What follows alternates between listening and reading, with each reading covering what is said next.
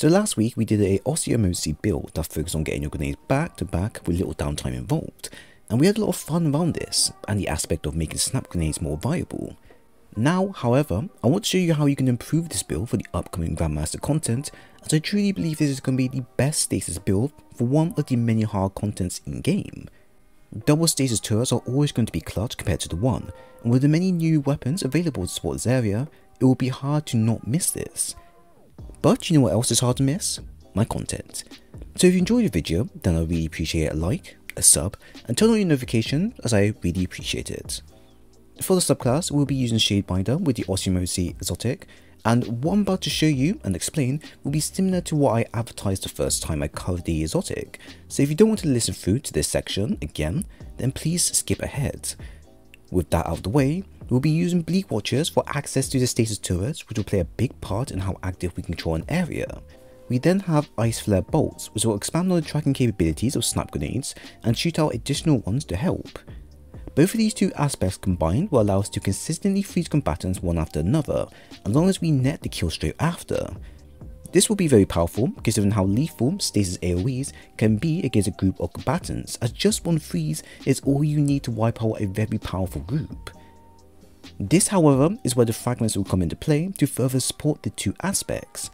For Fragments, we have the Whisper of Endurance, which will extend our freeze capabilities on combatants, Whispers of Shards, which will give us grenade cooldown the moment we destroy a stasis glacier, Whispers of Fissures for increased shatter damage, and Whispers of Rending for increased kinetic damage on stasis crystals or frozen combatants. The Fragments combined with the aspects allows users to consistently prevent combatants from forming up and overwhelming users in a small time frame, which is a common tactic seen by the in-game AI. As mentioned, once we get a freeze, a chain reaction will kick in and cause a wide number of other combatants to freeze and then be wiped out via Whispers of Fissures and increased shatter damage. Thanks to that, and Whispers of Endurance for longer stasis effects, and Whispers of Rending for increased kinetic weapon damage, we can pick combatants off at long distances, while they regretfully stay in one place. Whispers of Shards will also play a big part in this, but only when using a weapon with Headstone, which we will cover in a bit. It's also important to know what key mods and stats will also play a big part in the build. We have 100 discipline cooldown, as we want to make fully sure we are using our grenades as often as possible. Next, we have Element of Armament, which will allow us to create stasis wealth upon stasis weapon kills, Phantom Might for the 25% weapon buff for stasis weapons, Firepower times 2 for around 50% grenade energy back while charged with light, and the Taking Charge mod, which will affect the Firepower mod. This should give you a good idea as to what you need to aim for when covering stats and mods to use, as unlike last time, we need to play more cautious considering how squishy we are, and how the likes of Protective Light is not in play here.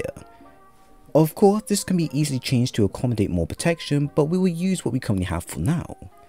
Now, weapons are very simple to cover, and you only need 2 to be fully honest. For example, my primary is the Perseus D Scout Rifle with Shoot to Loot and Headstone. Both perks are very good at their job, with Shoot to Loot allowing you to collect ammo from a far off distance, and Headstone simply allows us to create stasis crystals upon kills made. This is ideally a weapon you want to try and get, as Shoot to Loot can really help you out in tough moments if you see a heavy ammo prick in the distance but can't get it, while Headstone allows us to easily create glaciers as many times as we like. Headstone on a scout rifle has been a long time coming for many, since scouts have an easier time connecting the shots via quick hits, so having a scout rifle with the perk is not to be missed.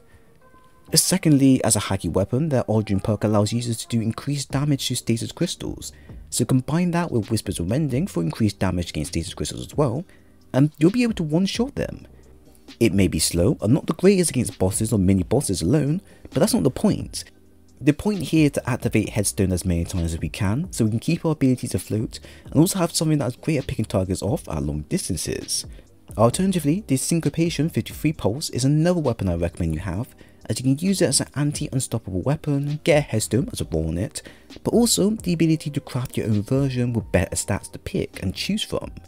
For a secondary, I'm using the Pointer Stag bow for the anti-barrier capabilities it offers. Still a really great bow to use against anything arc shielded or against mini bosses, the following bow is definitely worth using for its simplicity and function. It comes along with some great perks such as Whirlpool, and this in hand can put out some serious DPS against whoever it's against.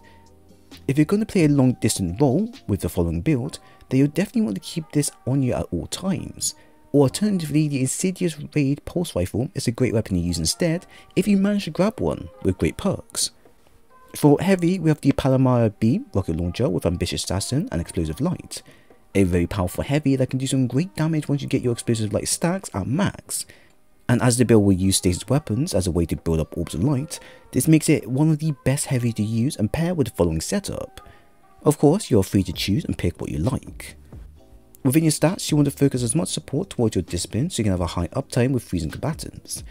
As mentioned in the last video, Osmiomancy will be providing you a chunk of energy back the moment it hits a target, so all you need to do is make sure that this is further backed up with mods and such so that you can get back a full grenade in one throw. As the subclass aspect of Fragments will play a big part in keeping this afloat, you want to make sure you have the Firepower mod ×2 available, as this will give you back half the grenade energy used upon it. When playing with the build the first time, I was able to get grenades back relatively fast, but not fast enough to cover all areas in time. Now, using the Firepower mod, Taking Charge mod and the Harmonic Siphon mod together allows us to always be able to throw another grenade back to back without fail. In this instance, I can throw a standard snap grenade for a bit of energy first, and then chuck my turret straight after, and if done correctly, I should have a full grenade back and available still to use. So technically we have 3 or even 4 grenades available to start with.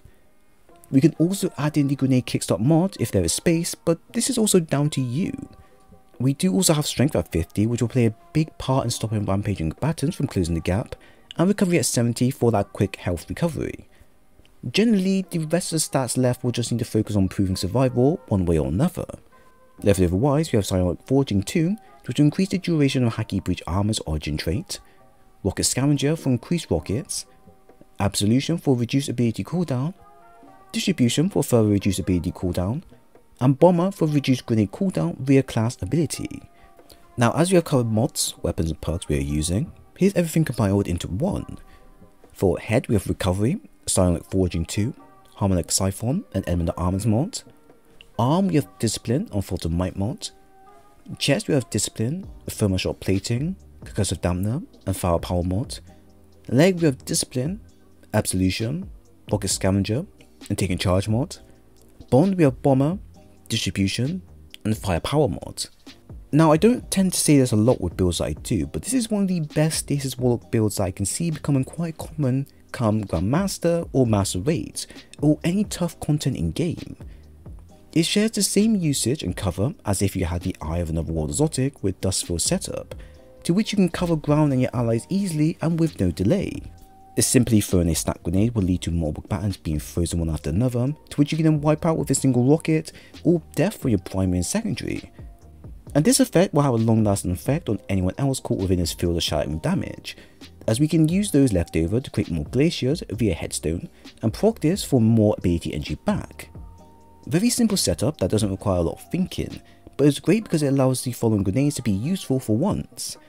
When Beyond Light was first released, the snap grenades were lethal in PvP, but okay in PvE. With their effects practically nerfed in PvP, the usage in PvE didn't increase until the following exotic came into existence, and now are practically useful in multiple ways.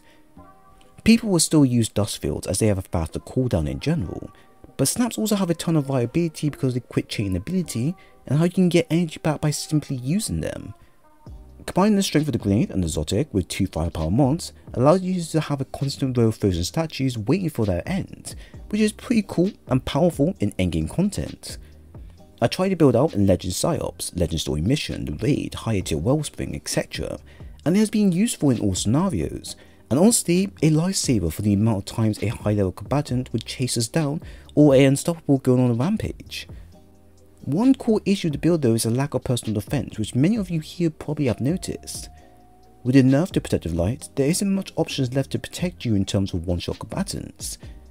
In my case here, I can add in the Protective Light mod, and then add in the relevant elemental defense chest piece to negate certain damage, and then perhaps add on the Whispers of Change fragments so that every time we freeze a combatant, this will reduce the incoming damage we take.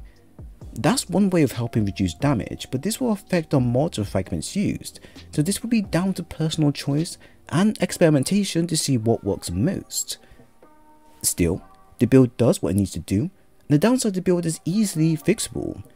So if you have the new exotic gloves, and you're ready for Grandmaster, then do me a favour and use this build and see how it fares. I would love to get some feedback in terms of improving it if need be, and generally your thoughts as well. So if you enjoyed the video, then please leave a like and a sub and turn on your notifications so you never miss out on future content. Also follow me on Twitter to keep up to date with Destiny news and content. Once again, thanks for stopping by, and I'll see you all in the next one.